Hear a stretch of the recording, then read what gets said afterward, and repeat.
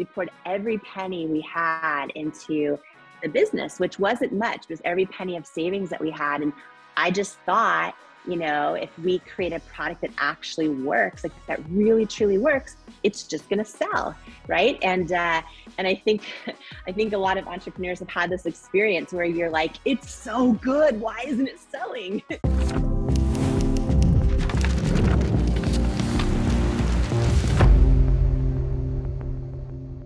Hey Foundr fam, today's guest is Kern Lima. She's the co-founder of It Cosmetics, which is a company she started in her living room and then sold to L'Oreal for $1.2 billion in cash. Becoming the first female CEO in L'Oreal's 108-year history, she's here to tell us about her incredible journey of building an enormous brand with real purpose. Please welcome to the podcast, Kern Lima. So the first question we ask everyone that comes on is, how did you get your job? AKA, how did you find yourself doing the work you're doing today? I always, since the time I was little, Nathan, I always sort of knew I would be an entrepreneur one day. I thought that I would, save candy that I would get at a holiday. And then I would think, how can I sell this? And so I always kind of had that inkling. But then I actually thought growing up that I would do something totally different. I would sit in my living room and watch Oprah every day as a little girl. And I thought one day I'm gonna share other people's stories with the world. And so, growing up, I kind of had my sights set on that. And I did all kinds of jobs, from waitressing at Denny's to pushing grocery carts in the parking lot and all those things, slicing meat in the deli. And I eventually landed in what I thought was my dream job. Which was anchoring television news and sharing people's stories with the world. And like so many entrepreneurs, I had a big problem happen that I couldn't solve. And I kind of had this big aha moment where I was like, oh my gosh, if there's hundreds of companies out there that do this and none of them work for me, like, what if I just try to figure it out? And so, now everyone sees, It Cosmetics, the company that I started in my living room, as this sort of like billion-dollar brand. But how it really started was I was thinking I was in one dream job, thinking I would stay there forever on television news. And I learned this big lesson that sometimes knowing when to go after a dream, or I should say when to let go of a dream, matters as much as when to go after one. And I was just, I was anchoring the news every day and live on camera. And I developed a skin condition called rosacea. So for me, like my cheeks, my forehead, my nose, everything would get really, really red and bumpy. And so I started, spending my whole paycheck on makeup products. And I tried everything out there, from the most expensive stuff to the least expensive, and nothing would work. And there was one moment, Nathan, that was sort of the pivotal moment for me, which was, I was live on air, and all of a sudden I hear in my earpiece from the producer, there's something on your face. There's something on your face. You need to wipe it off. You need to wipe it off. And I'm live over the airways, and I glanced down into my little compact mirror off the side, and I knew what it was. It was that the makeup was kind of breaking up, almost the way, like, if you imagine clay in a desert starts to crack. It was like cracking on my face, and the redness, the bright red skin was coming through. And my producer had no idea what it was. He just thought, like, wipe it off, get it off.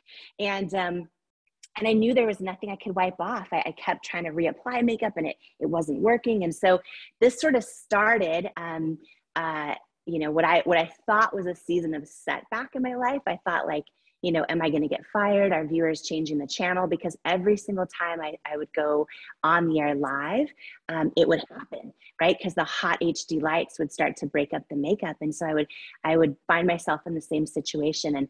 And it was, and then I realized, like, okay, if I can't find anything out there, and there's hundreds of makeup companies, I can't find anything that works for me, there must be so many other people out there that maybe have just given up on makeup or feel like they've never found anything for them.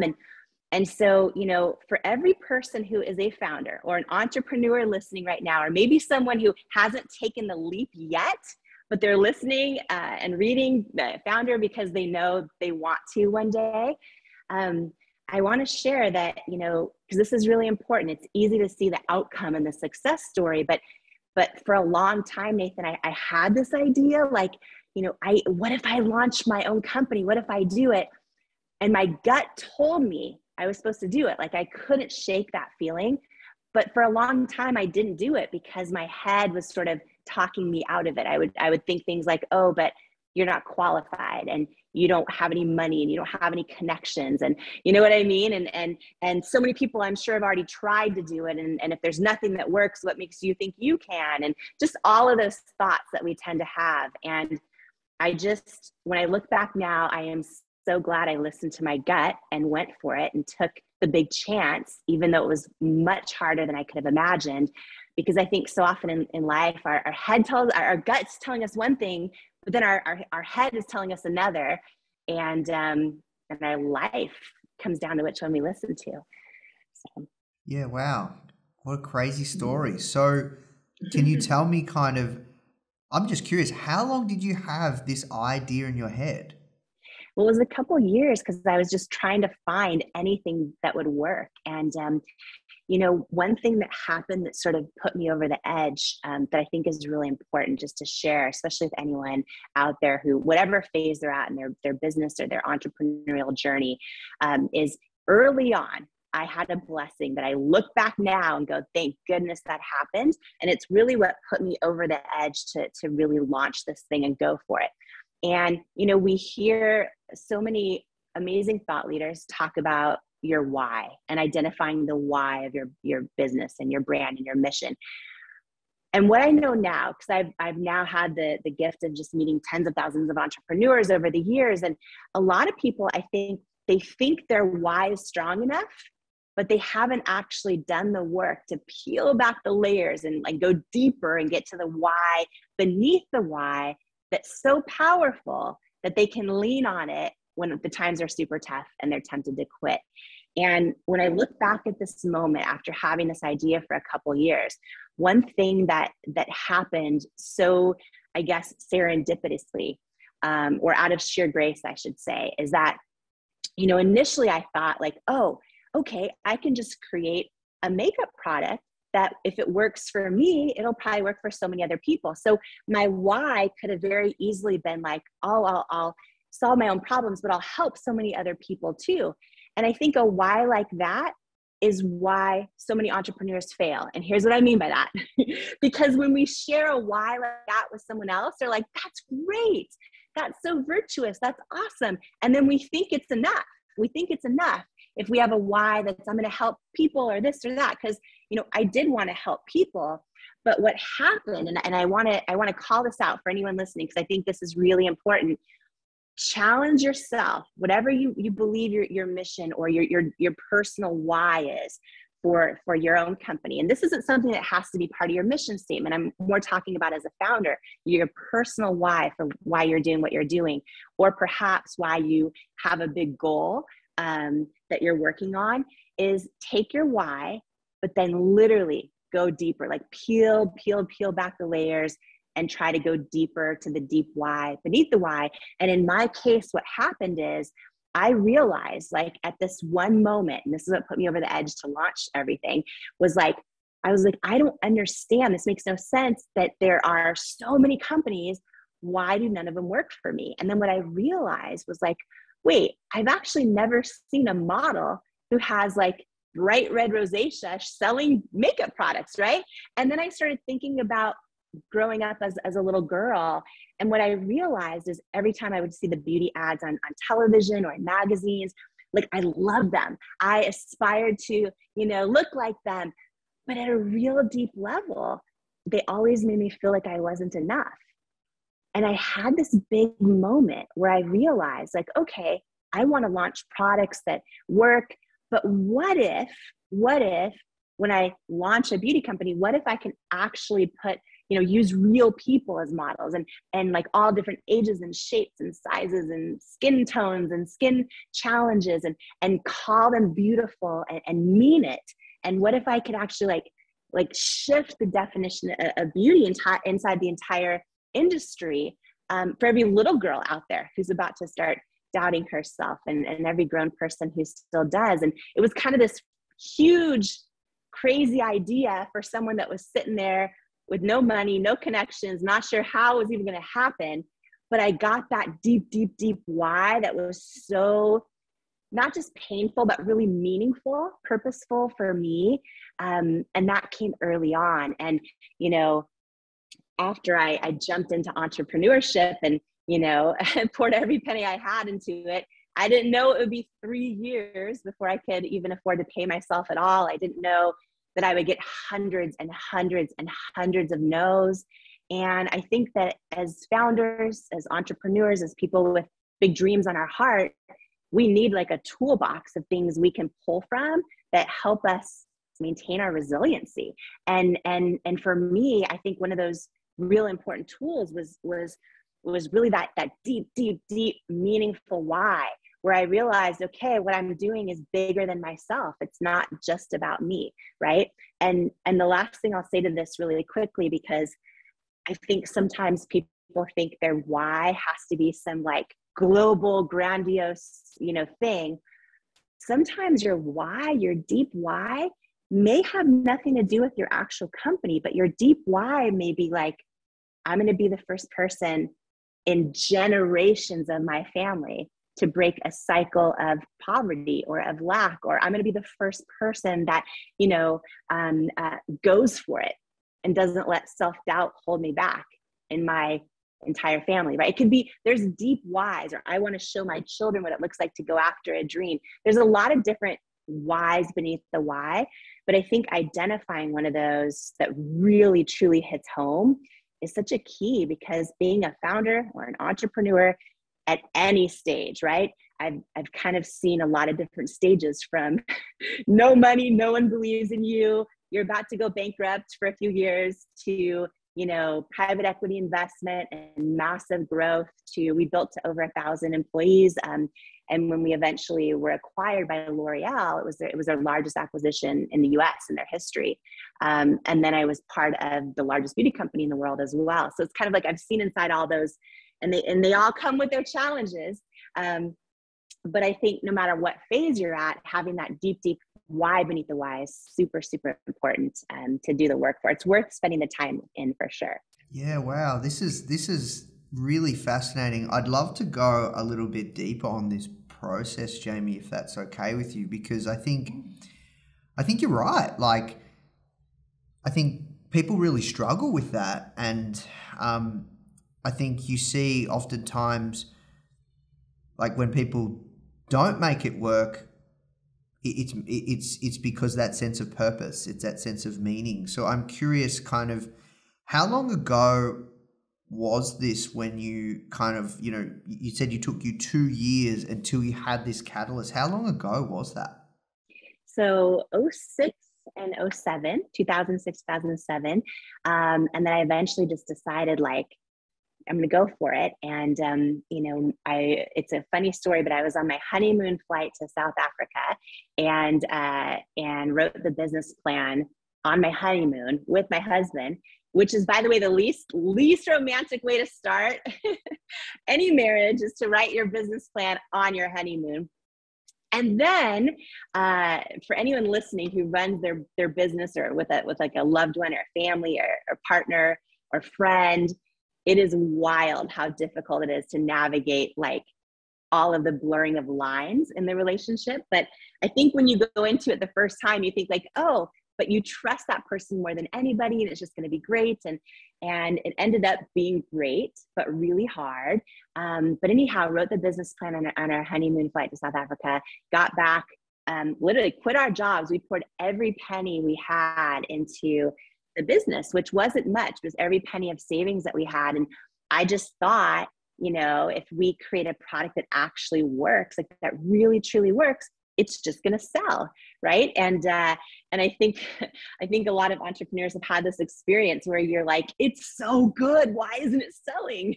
Like, why is everyone saying no, and why is it so difficult? And, you know, it was 2008 when we had our first product and first couple of products, and I believed in them so much. And, you know, I sent them to every retailer, every department store, every beauty retailer, every online retailer, QVC, which is a live television shopping channel in the US that's broadcast to 100 million homes. And I just had this vision, Nathan, like I saw it so clear.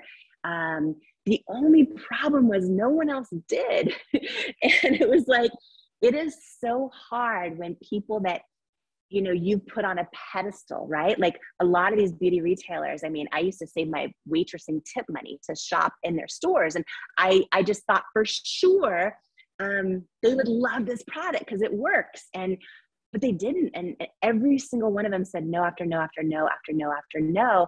And one thing I learned that I wish I learned this lesson sooner.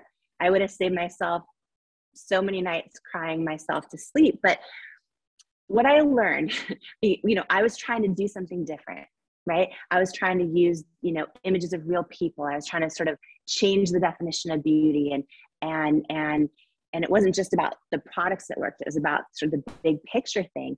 And every single one of them would say, like, that's not going to work. Like they would always tell me, Nathan, you need to use images of unattainable aspiration. They'd always say those words, unattainable aspiration. And they would say that women will only buy products from images they can never possibly look like. And I got that that's how it's always been done, but I was trying to do it differently. And the biggest lesson that I wish I had learned sooner is if you are doing something authentic to yourself, which by definition, there's only one of you. So if it's authentic and being done your way, it means it's new, it's novel, it's never been done before. Or if you're doing something crazy innovative or disruptive, or, you know, a product that's never been done before, when you're doing something different or authentic to you, don't be surprised when, you know, even people that tout themselves as visionaries, or they're, you know, heads of industry or heads of, you know, retail or whatever it might be. Don't be surprised if even the experts don't believe in what you're doing, because what I have learned is so many well-intentioned people, really smart people, people that are truly just brilliant and believe they are visionaries. They often cannot believe in something unless they have the psychological sort of social proof that it's already been successful in their mind. Unless they've already seen it successful, they have a hard time actually seeing it working. And because they've never seen proof of it before. And a lot of people don't realize that's how they think. They don't know why they're not believing in something. But what I found was so many people, and they were people that, again, well-intentioned and really, really smart, but they're often incapable of seeing something succeeding unless it's already been done.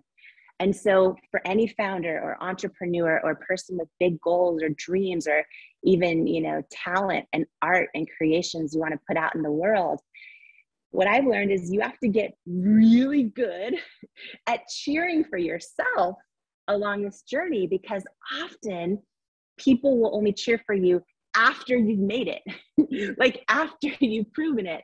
And I used to take it so personal and really try to bounce back, try to remember my why, try to get still and hear my own gut that always said to keep going. But it is hard when you get no after no after no. And, you know, 20 no's in, it's like you start to think like, well, maybe this isn't going to work, or was my gut wrong? You know what I mean? And I think those are the moments when you get still, and, you know, some people might pray, some people might meditate, some people might just try to hear what is their gut telling them. But I think when you get still and you listen for the answer, I think your gut is always more powerful than anyone else's advice. No matter who's telling you no, or you're not the right fit or whatever right now. Yeah. So I have to ask, for you, when did you know that it was going to work? Well, so from the moment we launched It Cosmetics, right? This was in our living room, couldn't afford to pay ourselves, and, you know, all the money had gone into our product. And so I remember, this is a funny story that maybe someone listening or watching us will relate to, but after all of these no's from everyone, I was like, all right, you know what? We're going to go direct to consumer. Like, this product is so good. And we couldn't afford to hire anyone to build our site. And so my husband got this big yellow book called HTML for Dummies. And he built the whole first site. And I remember the day it went live. I was like a little kid on Christmas morning. I was so excited because I just knew, right? You say, when do you knew? I felt like I just knew the moment our site went live, it was going to be huge and everyone would just buy because the product's so good. And I'll never forget the morning the website went live and I was just, freaking out, so excited. And an hour into it, there were no orders. And then several hours went by, no orders. The end of the first day, no orders. And this went on and on, day after day after day after day. And finally, I said to my husband, which is so easy to do if you work with someone that you have a personal relationship with, I was like, it's broken. Like, you did it wrong. Like, there's no way this website's working and we're just getting no orders. Like, the product is too good. There's no way. This went on and on and on. And we were weeks into getting no orders. And then I'll never forget the day our very first order came in. I was like screaming, running around the living room. I was so excited. And my husband comes up to me and he goes, that was me. He goes, I placed the order to prove to you our website's not broken. And I was just like, oh. And so it was just like this for a long time. There was crazy moments with investors that I had hoped were going to be kind of like, the person that was going to save it all and get us into retailers. And I just got some of the most painful no's there. But it was one big moment that happened on QVC, was the real moment I knew. And this was over 3 years into the business. But something happened. And when you just feel like the stars align, or you feel like a congruency with your knowing and what's happening in the universe, and you just feel like a God moment, or whatever you want to call it. After years of QVC saying no, and that's the live 24-hour shopping channel, they broadcast to 100 million homes, and they're really large in the US in particular, and in some other countries around the world as well. But they had said no. I got their head guy on the phone once after a few years of hearing no. I got him on the phone, and his name's Alan Burke, and he was like, thank you. We've reviewed your product with all the buyers, and it's unanimous that you're not the right fit for QVC or for our customers. So there were a lot of not just like, oh no, not now, but like, no, right? So we've been hearing no for so long. And I was at a beauty trade show demonstrating our product and met one of the QVC hosts and talked to the buyers, and making a long story short, but I kind of went for it. You're not supposed to leave your booth, but I kind of went for it and just finally went up to one of the buyers in person and just like pitched the brand and poured my heart out. And I was freaking out. I remember sweat running down my whole thing. Anyways, every entrepreneur who's almost broke knows this feeling, but I was just like, you don't want to seem desperate, but you also like don't want to have any regret. So you just go for it. Poured my heart out to her, and we got one shot. We got a yes, and we got one big shot on QVC. And not only was this moment about to be the moment I knew this is going to be really big, but it's also the moment I learned, one of the most powerful lessons as it pertains to authenticity as a founder. And so what happened was we got a yes that they would give us one shot, which was a 10-minute segment live on their broadcast. And at that point, we were doing just 2 to 3 orders a day on our website, which did work. And, but that was all we were doing. And they said in this 10-minute window, in order to hit their sales goal, we would need to sell over 6,000 units of our concealer. And we had no money. So we started applying for SBA loans. 22 banks said no. The 23rd bank, which was California Bank and Trust, said yes. And they gave us an SBA loan just to cover the QVC purchase order. And right, for this one big shot. And then, Nathan, I learned it's consignment. It's a consignment deal, which was like, oh, we're not even, so if anyone listening isn't familiar with consignment, what our terms meant were that, we had to pay for, manufacture, ship in all over 6,000 units of product. But if I went live on the air and nothing sold, or just a few sold, we had to take it all back, and we wouldn't be paid for it. And by the way, if it was like a big breaking news day or something, no one's going to watch the TV shopping channel, and then you're totally screwed. And so there's all these like risk factors, which normally you should never, right? As an entrepreneur, as a founder, you should never accept a purchase order you can't afford to lose, like ever. And, but at this point we were sort of out of options, and we were most likely not going to make it anyways. And so we said yes. And in this process, we hired a couple third-party consultants that are awesome. And they help a lot of people sell their product in store and their products on QVC. But here's what happened is they all told me the same thing, which was, okay, if you're going to have a chance at succeeding, because most companies that go on QVC, they're not able to hit the sales goals, so they don't come back. They all told me the same thing. If you're going to have your best chance at succeeding, here's what you need to do. In your 10-minute segment, we want you need to use this type of model, which was all flawless skin, kind of like you'd see in beauty ads. And you need to do it this way. And I would say to them, okay, but that's not authentic to like why I created this brand. And I would say like, what if, I put a model in her 70s, and then I put another model who's dealing with acne. And then what if I show my own, like I take my makeup off and show my bright red rosacea on national television, and then I prove how the product works. And like, they were mortified, you know what I mean? And they were for me, like they really wanted me to succeed. But again, they'd only seen one type of way succeed. And so I was in this big dilemma, and I flew out to QVC, which is in the state of Pennsylvania in the United States, and I got in a rental car, and I was there a week early, and I sat in this rental car, praying, crying. Like I felt like I remember watching the front door of the building and people going in and out all day, and I knew like the next time I walked through those doors, I was either going to be bankrupt or like my whole life would be changed, but I didn't know which one it was going to be. And I think everyone can relate to this situation where like I was tempted, if I'm going to be really honest, I sat in that car and I was tempted to like not do it authentically. I'm like, well, maybe I would think things like, well, maybe if I do it their way and it works, and then I can make some money, not go bankrupt, then I'll try it my way. Like I had all those thoughts. But I also know you can't fake authenticity. I also know that like there's no way, and this is what a lot of people get wrong in their businesses.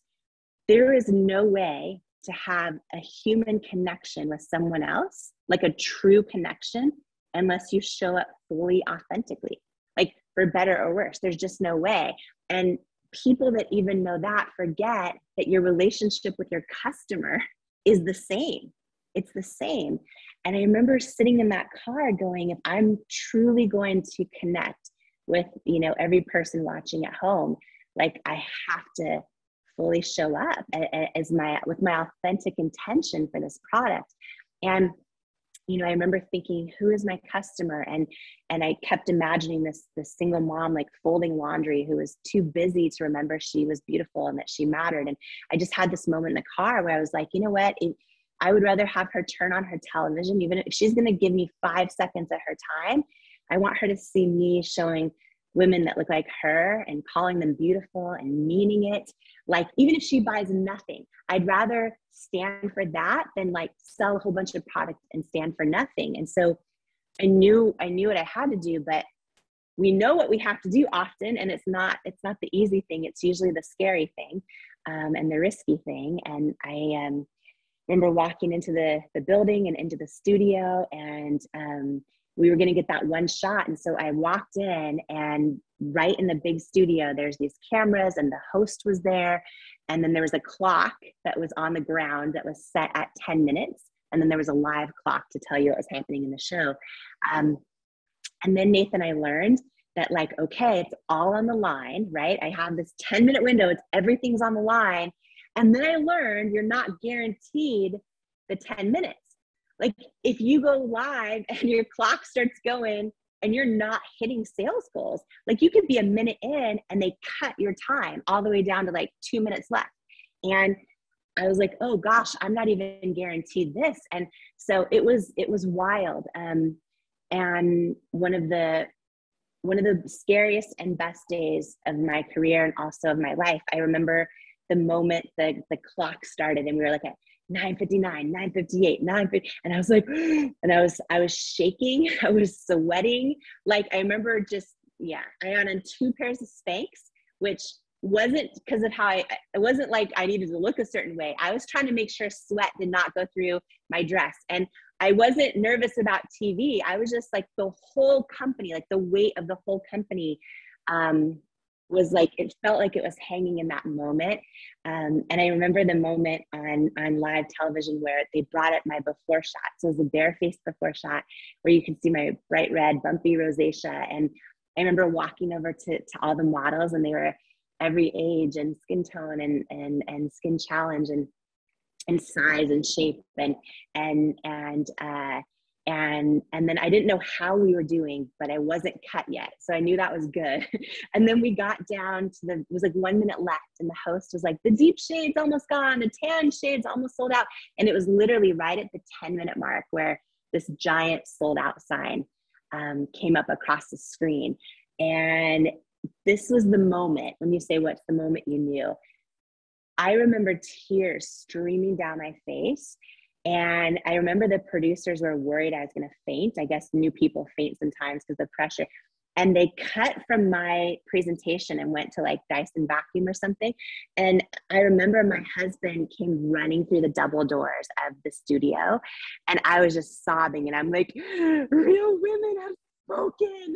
And I remember he just looked at me and he put his fist up in the air and he's like, we're not going bankrupt. And I was just like, ah! And it was just like this moment where it felt like I risked it all. And at the same time, all I did was make a decision from a place of congruency and authenticity. And what I continued to learn as we grew and grew and grew, we eventually became the largest beauty brand in QVC's history. And it is to this day. And I was doing over 250 live shows a year myself for many years. And built a team of over 1,000. So I have other people going on. But what I learned after seeing tens of thousands of brands come through the doors and meeting their entrepreneurs and their founders and their heads of sales going on the air, most of them don't make it. And the one big thing I learned is like, while authenticity alone doesn't automatically guarantee success, that inauthenticity guarantees failure. And what I would observe is that the very few people that would make it with their brands, they were never the ones that, even necessarily had the best product or the most money behind their marketing or anything else. It was when the person they had go on air was the same on air as they were in the green room. Whether they were extroverted or introverted or wild, or it didn't matter. But there was that sort of like congruency and that through line of authenticity that you can't fake, and people feel it. And so the people that were truly authentic and who they were in the green room, but then all of a sudden they're live in front of 100 million homes and they're the same person, that's who customers would connect with. And for me, that was one of the most powerful lessons, because, we're now in a digital world where everyone's worried about how they're showing up in every digital platform and direct to consumer and on social media. And now more than ever, people can get distracted by what everyone else is doing. And the second you start to dilute your own authenticity or your own secret sauce, that's when you're in trouble. And so I think now more than ever, this lesson is so important. Yeah, wow. What an incredible story. I'm lost for words. I have to ask you a few things that come through my mind. A lot of questions, and we don't have you for a long period of time. So, the first question I had to ask off the back of that story was, you talk about the authenticity piece, and I know, obviously, like it's clear, like a strong way that you grew IT Cosmetics was through your personal brand and really being a spokesperson and the face of the brand. What would you say to founders that perhaps don't want to be the face of the brand, or perhaps are worried around kind of, even if their face is too strong, they might not be able to sell that company, and then you had an incredible exit. Like what's your take there? That, by the way, no one has ever asked me that question. And that is such a brilliant question because it is so important.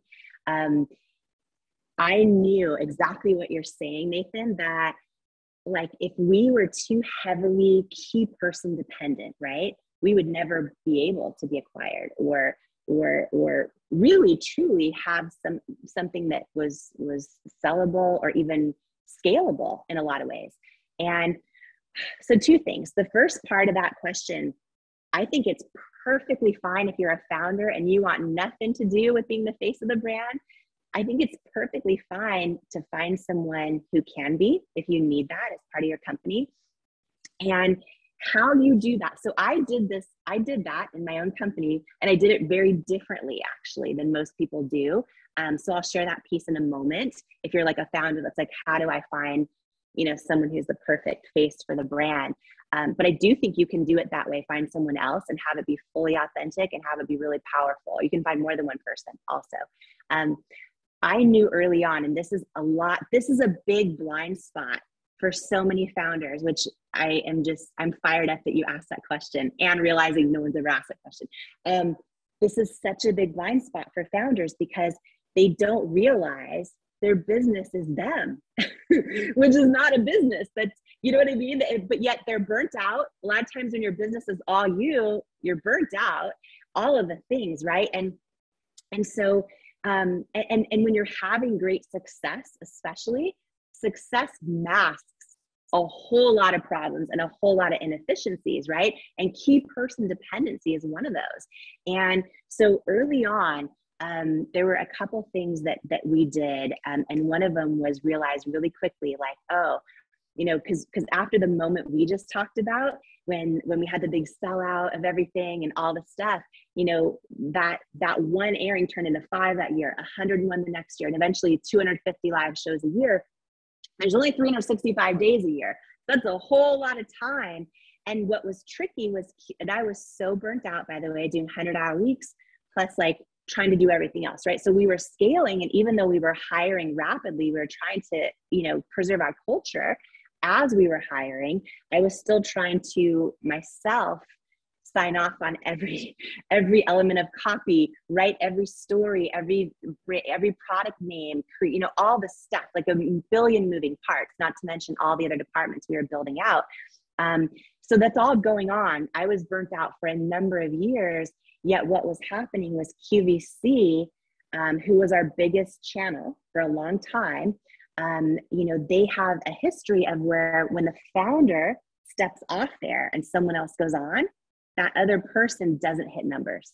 And all of a sudden the brand starts going down. So they did not want me to have anyone else go on. So there was this big pressure for a long time where we were dependent on them, right? So we had a business for a few years that was key person dependent on me going on air all the time, but then it was key channel dependent on QVC. So it was a double negative in terms of a healthy business. And so the good thing is, we identified that really early, and after, and it wasn't for lack of trying, everyone else just said no forever, but eventually all of our success on QVC, other channels started wanting us, all of the department stores, all the beauty retailers. I did an infomercial that aired in the United States, and it was on while I was sleeping. So I was like, okay, we're selling product while I'm sleeping. This is great. So we had all these moving parts, but we still had the problem that it was key person dependent on me.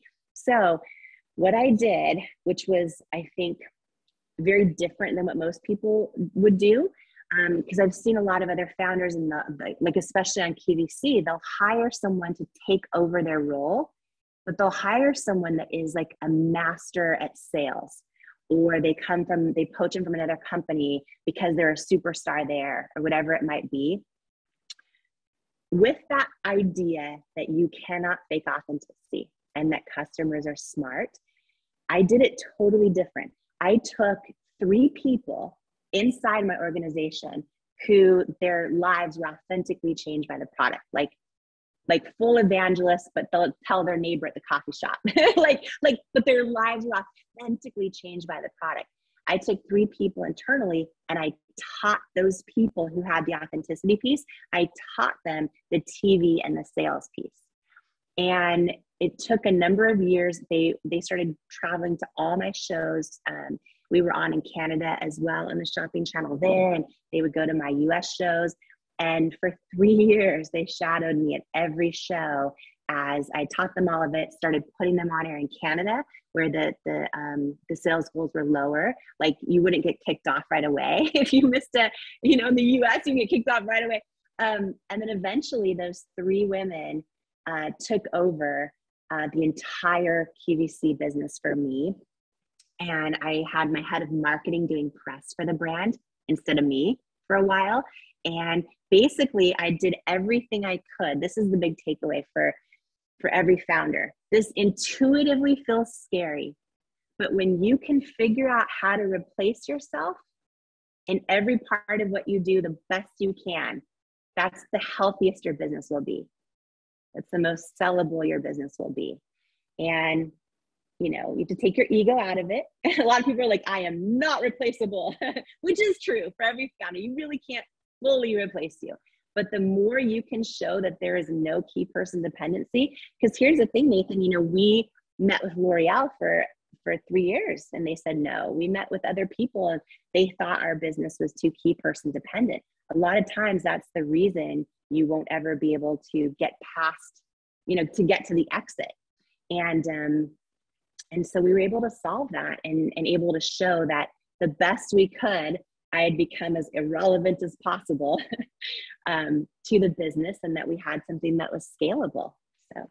Yeah, wow. That was awesome. Really, really incredible insight. So look, as I said, Jamie, this has been an incredible interview. I'm conscious of your time. A couple more questions we have to work towards wrapping up. I'd love to talk about the sale because you said, you'd met with L'Oreal 3 times. So how long did it take? So you launched, was it 2009 on QVC? 2008?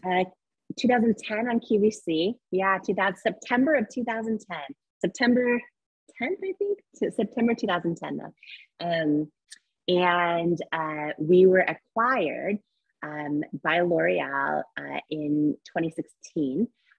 So they paid $1.2 billion cash. But that wasn't the first offer. It wasn't how it happened. So the real truth is there were so many things I think that I did wrong growing the business, so many things that thankfully I did right. And one of the things I was never able to truly figure out for myself was how to not become totally burnt out. And like meaning I drove everything so hard, including myself. I was so burnt out for a number of years. I actually, not to end the interview on a down note, but I'm just going to keep it so real because I have so much respect for every founder and every person with big dreams on their heart. And if sharing this helps someone feel less alone, then it's worth it. But the truth was, I think I know I became completely addicted to work. And my husband did as well. And so we were in this spot where all of a sudden we had all of this amazing growth. We were, we had 7 million paying customers in the US. I mean, everything was spreading. It was beautiful. Our team was so much smarter than I am. It was like all of these parts were so incredible from the outside. But on the inside, I knew I was burnt out. I knew that, and my husband was too. We were both doing 100-hour weeks. I felt I was living by this feeling of I've got to strike while the iron's hot. Almost like a version of imposter syndrome where I couldn't believe this was happening to me. Like after so much rejection for so many years, like processing that all this success was happening, I was like, oh, well, maybe it's going to come crashing down at any second. So I've got to keep striking while the iron's hot. And I drove myself so hard and was so burnt out. And there was a moment that I remember where, my husband had called, I looked at my cell phone, and in that moment, when I looked at his name on my phone, I equated it automatically as a work call. And I had realized that everything in my life revolved around work. And while I hope and believe I was really good at building a business and leading a team and all of this and loving our customers, obsessing about our customers, I also realized I was not a good steward of health or of a marriage or a body or any of those things. And so in this moment of realizing like, oh, we're super addicted to work. I think if I continue to live this way forever, I will regret it and miss my whole life. And so we were considering, do we go public? But in knowing that all of my friends who have gone public say like, oh, it's even more work. Like now you have your earnings calls and you have everyone shorting your, you have all this stuff going on.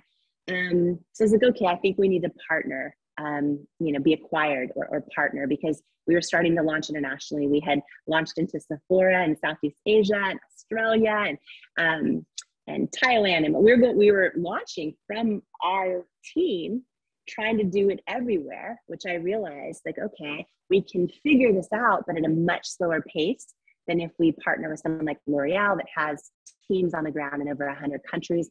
So, we'd started taking exploratory meetings. L'Oreal reached out first, actually. Oh, no, that's not true. I sent their head of US luxury a big product basket because I'd heard her give a talk.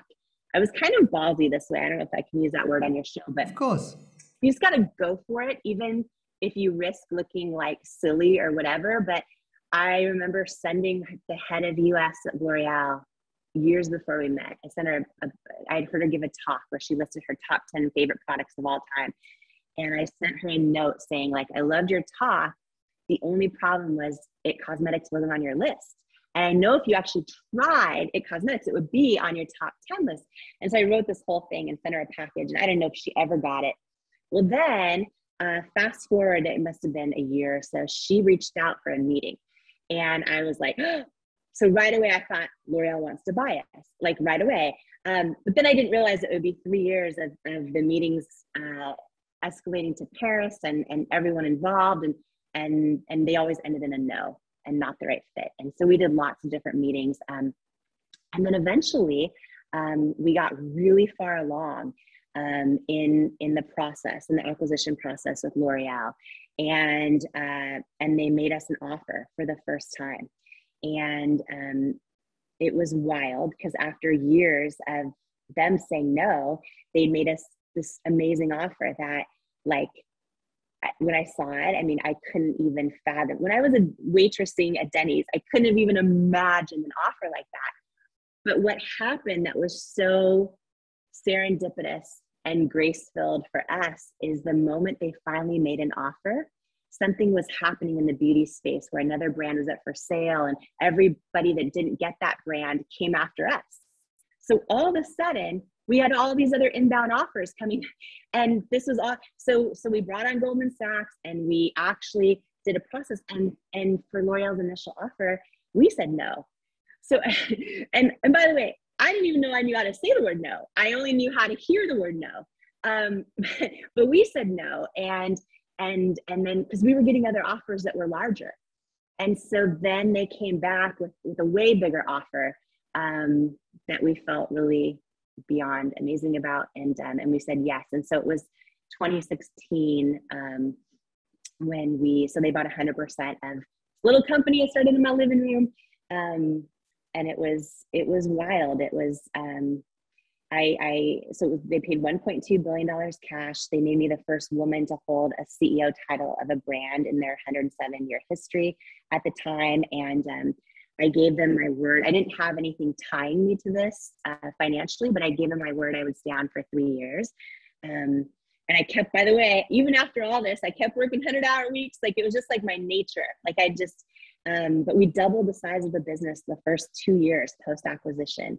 And then at the 3-year mark, I made the decision, because it's like such a well-oiled machine now, you know what I mean? Like, and I made the decision to write my first ever book called Believe It, and just it's really stories about how to go from underestimated to unstoppable. And I'm kind of in this place now where I'm so grateful to be talking with you, because I think when we can use all of the challenges and struggles and real stories and learnings and lessons we've been through to hopefully save someone else at least one night crying themselves to sleep, or money or time. I think that's when it becomes even more fulfilling and purposeful that we've had the kind of journeys, even not just the ups, but also the downs. It makes them so much more purposeful. And so I'm honored to be here with you and sharing all of this today. So. Yeah, wow. What an incredible story.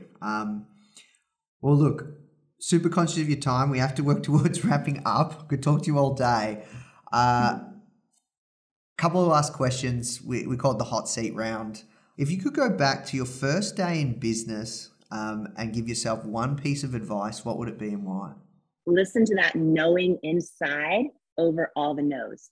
Your knowing is more powerful than any no that you'll get. If you could have dinner with any entrepreneur, dead or alive, who would it be and why? Well, I've had lunch with her, but I would still say I would have dinner with Oprah. And the reason I say that, and she's a brilliant entrepreneur, but I believe she is the queen of authenticity. And I think she disrupted an entire industry through that. I think that she is someone that has mastered all the dimensions of life in the sense of spiritual, of service, of contribution. And she's learned how to not be a people pleaser, which for women is very tough. So I would say Oprah for sure. Awesome. What's one thing you wish people asked you more? You want to dance? I love dancing. I feel like, by the way, right before our interview, because it's been like a long day of stuff, really fun stuff, but like I danced right before we started this because I'm like, if someone is going to bless us, you and me, with their precious time, I want to bring the energy. I want to bring the contribution. And so I think dancing is underappreciated. And I'm not a great dancer. I just love it. And I think, like, if you've ever been to a party, I think the best dancer is always the one who just commits, like fully commits. So I would say, will you dance? Love it. Last question. What's one thing you've learned today? One thing I've learned today is how much value you add to your readers and listeners. I already knew that, but to experience it with you live, it was very cool. Yeah. It's very rare that I have someone ask questions I've never been asked before. And I think that those kind of questions are so valuable to people. I bet you, Nathan, and maybe someone will write in and share this, but I bet you there's someone that didn't realize right now that they need to figure out how to not be key person dependent on themselves and their business. And this takes years sometimes to set into motion. But I think, yeah, I already knew this, but then I learned it in real time, how much value you add and everything you guys are doing at Foundr. So. Oh, you're far too kind. Thank you. Look, I went off script. I had a list of questions, but I was just so kind of enamored and captured by your story, your storytelling. I just had to keep going, like what my gut was telling me, because so this was awesome. Thank you. Thank you. Thank you so much. Hey Foundr fam, did you love this interview? Well, if you did, then make sure to subscribe. We're dropping new interviews every single week and we can't wait for you to join the journey. All right, we'll see you soon.